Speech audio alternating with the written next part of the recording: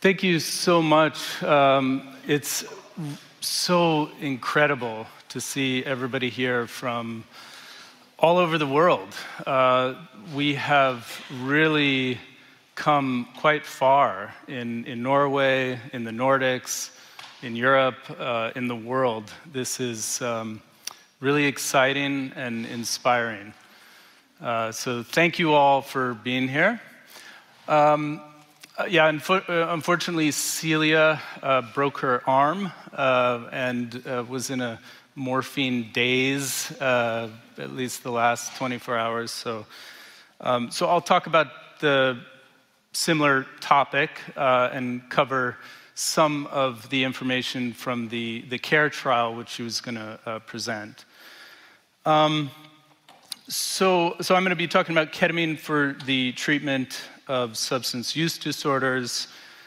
I'm an emergency physician by background, and in the last couple decades in emergency medicine, I've seen hundreds of people die from substance use disorders, mostly alcohol, opiate disorders.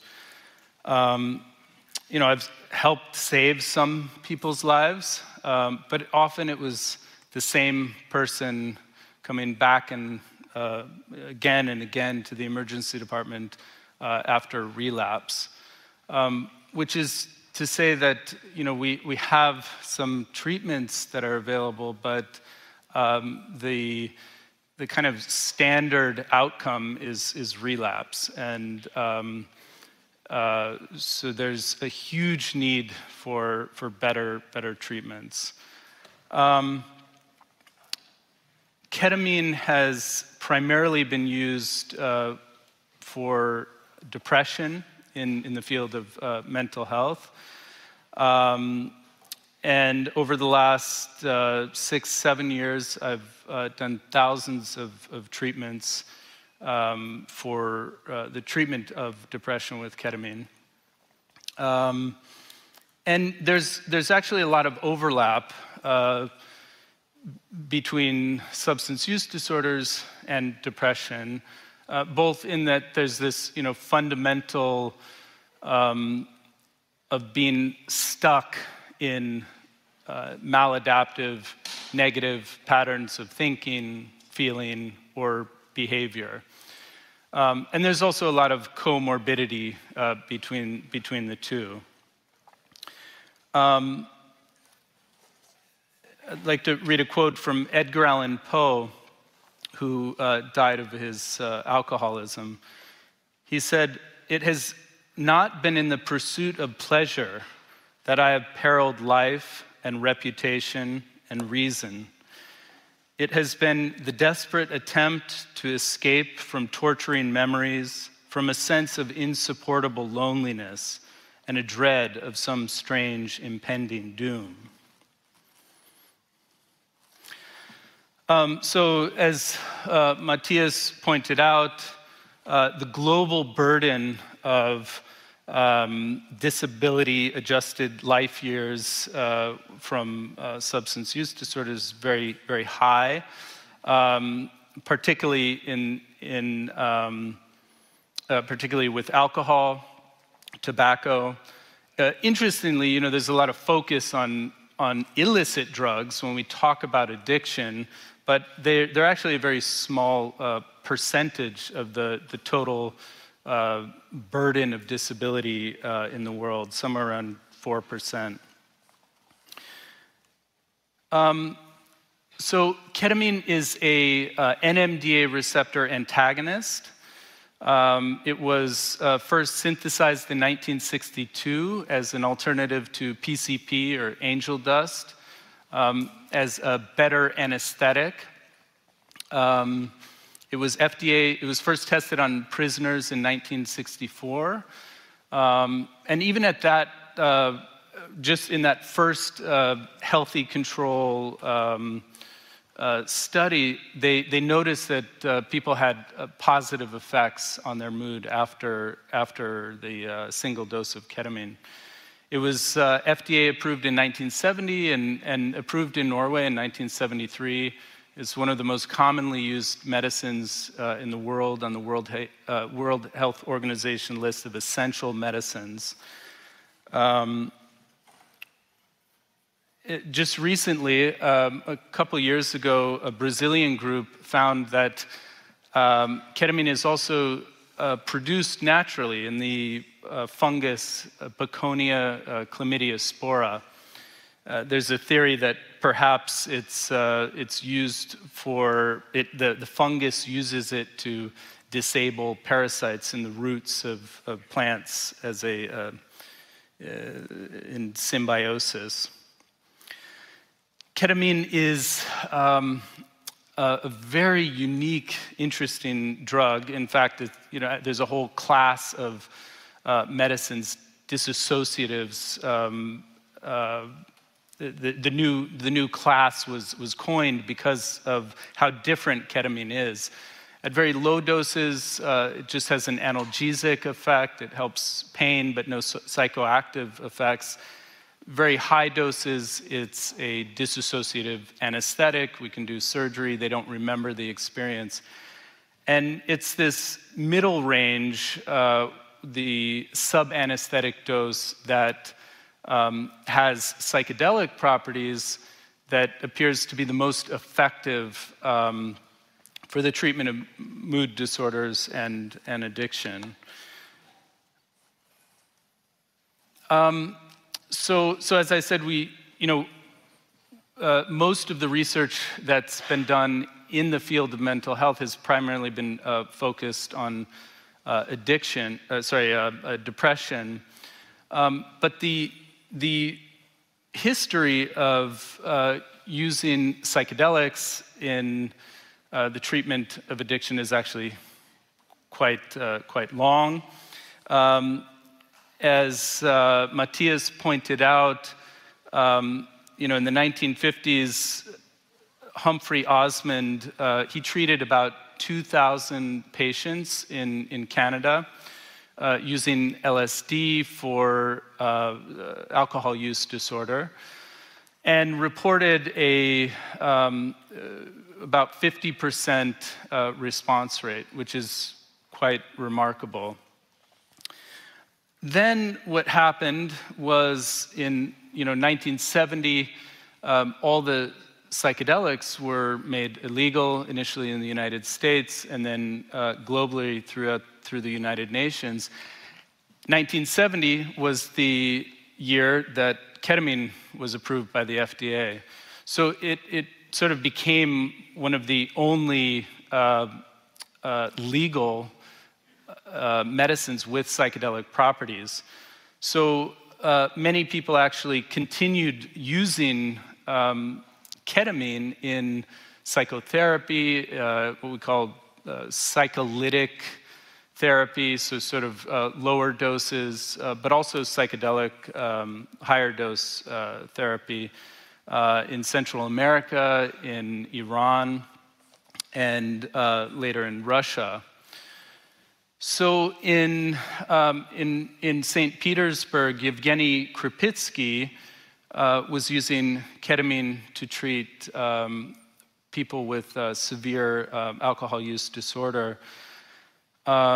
He found that just giving a single dose of ketamine, they had a 1-year abstinence of 66% versus 24%.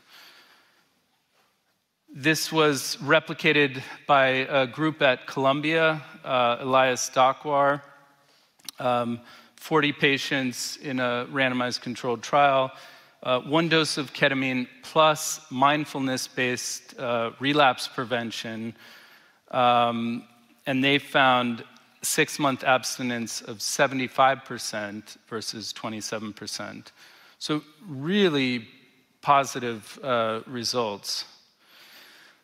The largest study that's been done so far by my colleagues at Awaken, Celia Morgan and her colleagues, 96 patients with severe alcohol use disorder. And there was a ketamine group plus mindfulness-based relapse prevention. There was ketamine plus psychoeducation, and then placebo. They found this was a relatively, these were people with a relatively severe alcohol use disorder who started from just 2% days abstinent and at 6 months, there was 86% abstinence. Here's a graph showing the results at 3 months and then at six months. So really profound effect and durable.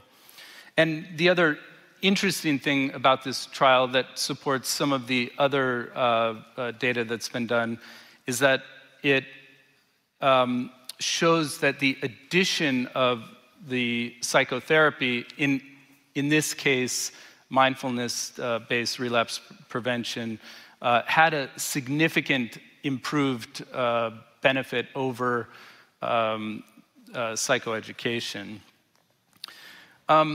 So there was, in the care group, there was 2.5 times less decreased likelihood of relapse.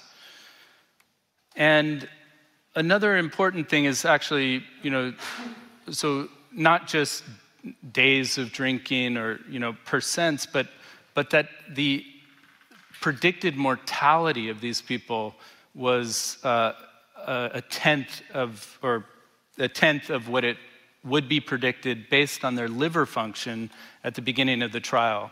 So the AST, one of the liver enzymes, actually not only improved initially, but actually stayed improved over the 6-month period.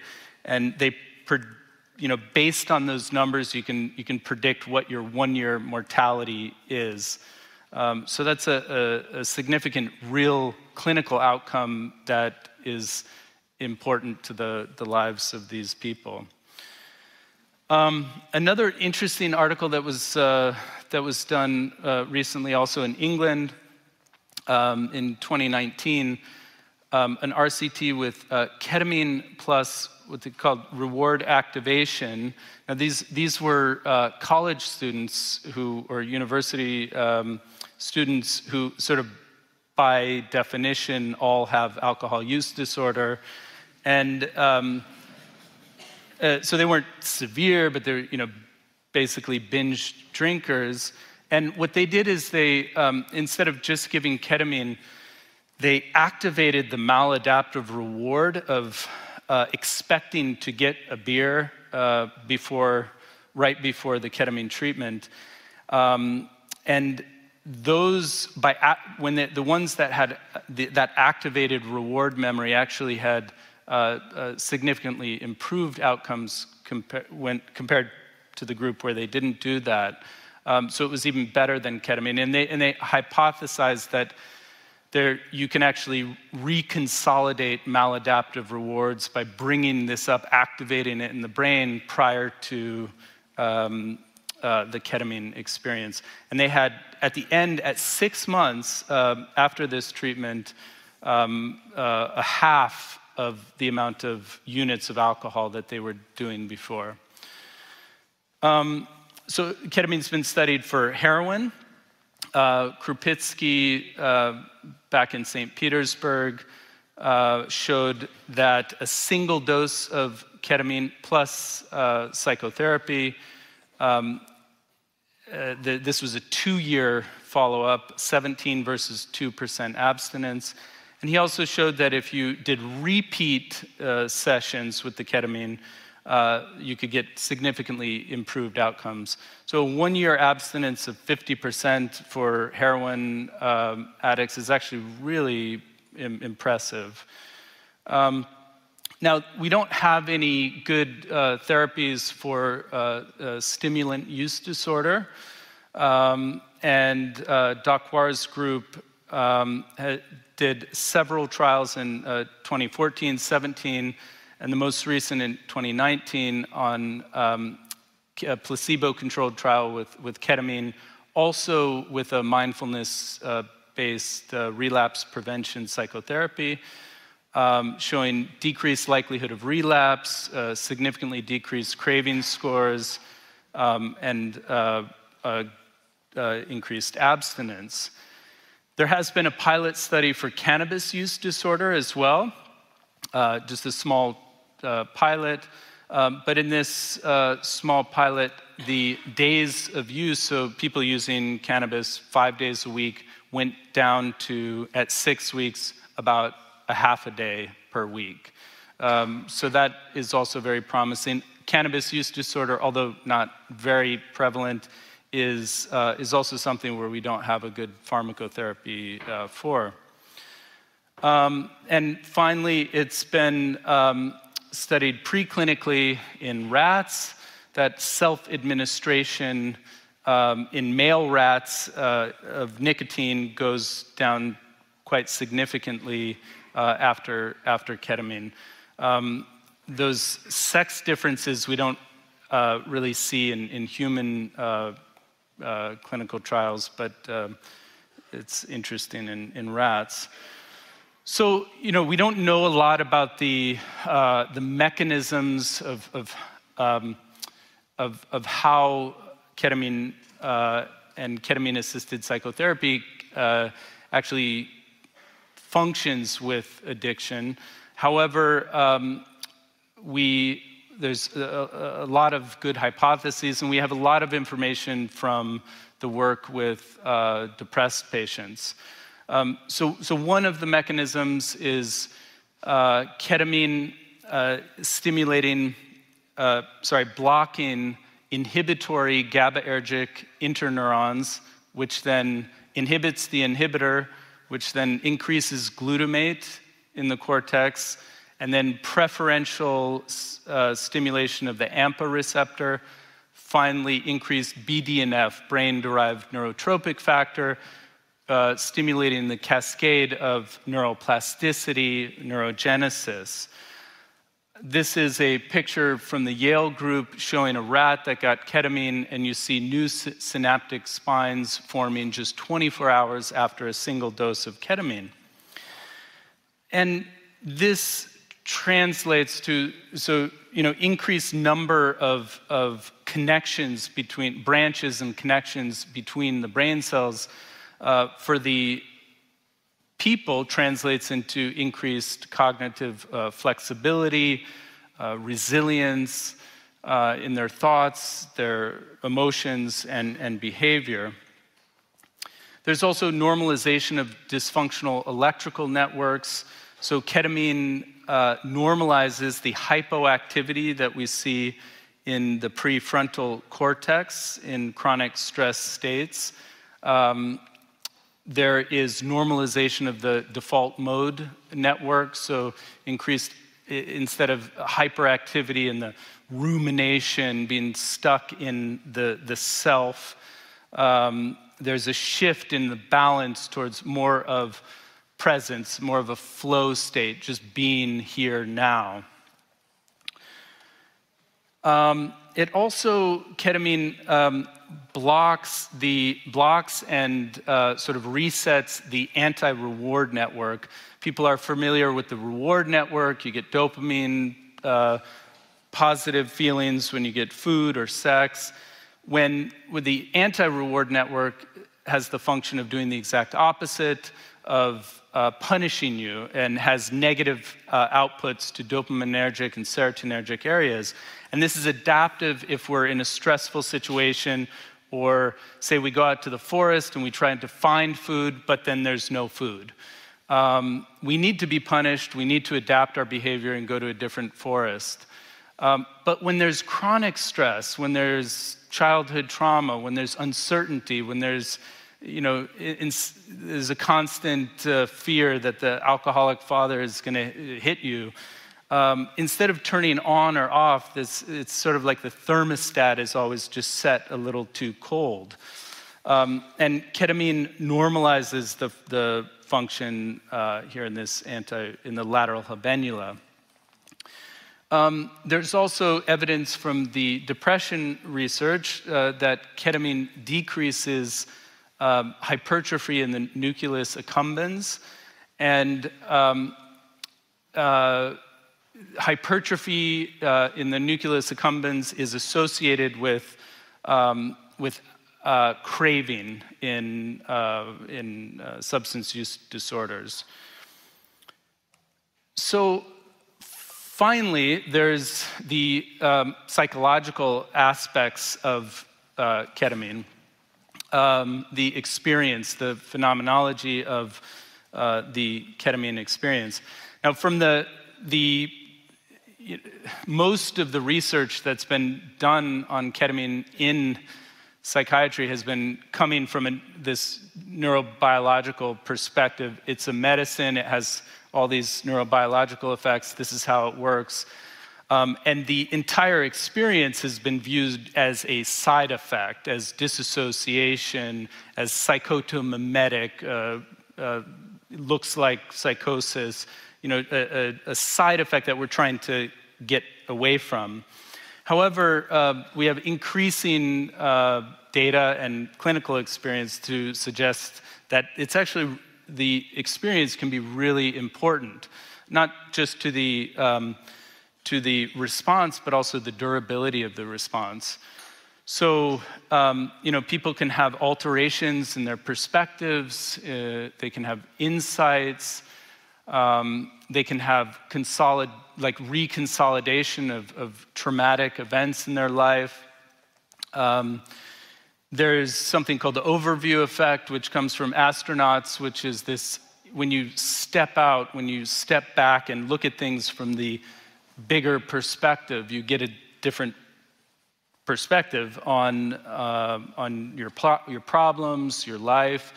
The first time the astronauts go up into space and they look down at the Earth, they know that there's war and there's suffering, there's all this stuff that does exist, but in the big picture of the universe, of the stars, everything, it helps kind of recalibrate their connection to those problems that do exist. Now, the concept that a single positive experience lasting for about an hour, how can that actually change somebody's chronic addiction? It seems hard to believe. Like, how can just a single positive experience do that? And yet we have the experience from the inverse with PTSD. A single negative traumatic experience has long-term changes on your nervous system, on your entire life, and it can last for a long time in a negative way.